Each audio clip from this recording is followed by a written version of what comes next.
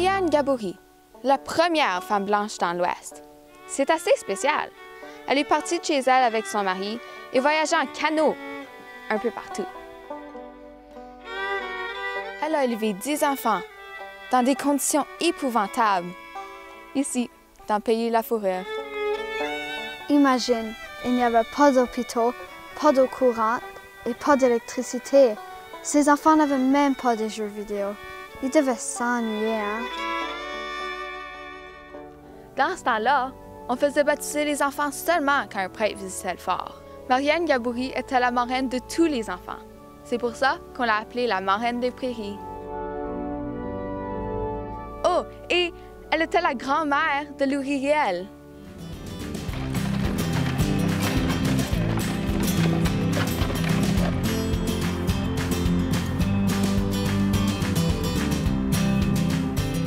J'adore ces panneaux historiques.